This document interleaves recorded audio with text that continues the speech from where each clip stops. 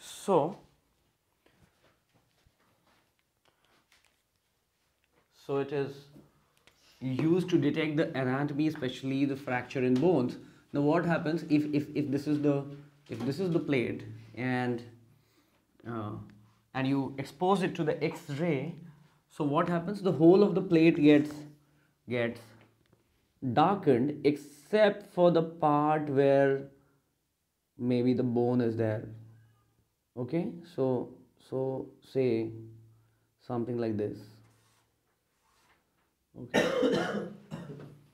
Let's say this is a joint. It does not look like a joint. So maybe this is knee joint. So you can actually see the gaps there. Here it will get blackened. This will be black. So now suppose someone has a fracture here.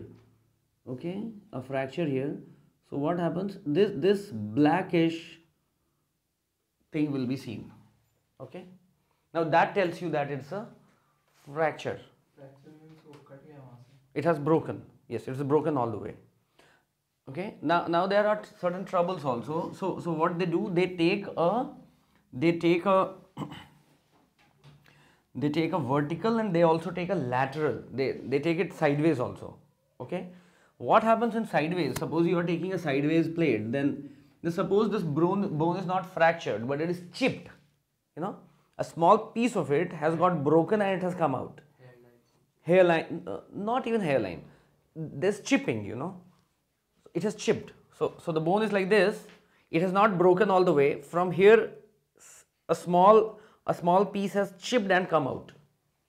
Okay, a small fragment that has come out. But it is the impact was not so severe that it would have fractured the bone.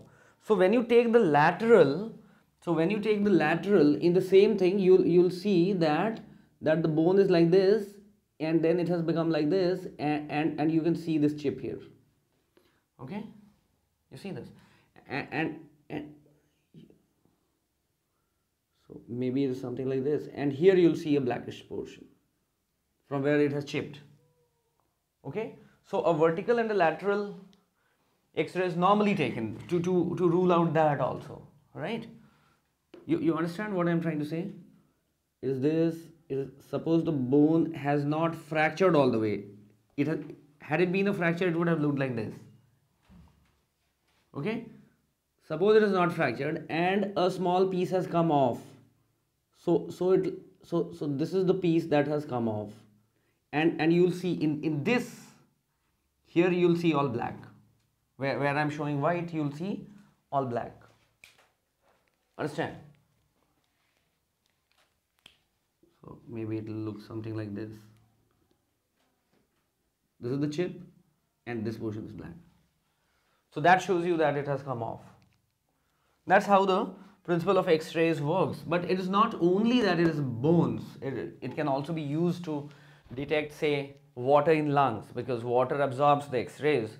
So the plate is able to remain white. So for a healthy chest, for a healthy lung, which has no edema, water deposition inside it, you'll find a black sort of chest X-ray, right? The ribs are there, but between that you are able to see. Okay, so that is one. Also, some forms of cancer are treated by bombarding it with X-rays. Treatment of certain forms of cancer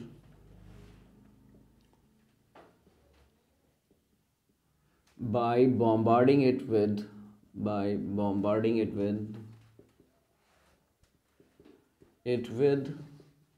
X-rays.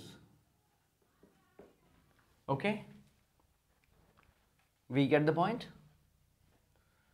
And why are you able to bombard or kill the cancerous cell? Because of this high energy. But the care should be taken that it falls on the affected part and does not damage the surrounding areas. Otherwise, it has got its own trouble. It can initiate its own mutations and it will also kill the living cell. Okay. So as as you said, that it is a necessary evil in the present day.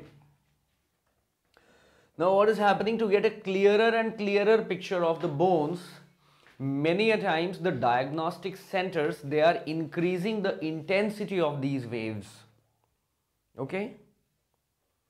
Mind it, it is not a photograph, fine, that you require it to be that clear. But somehow they mean to say that clearer the image, better is the diagnosis and whatever, and I don't know what.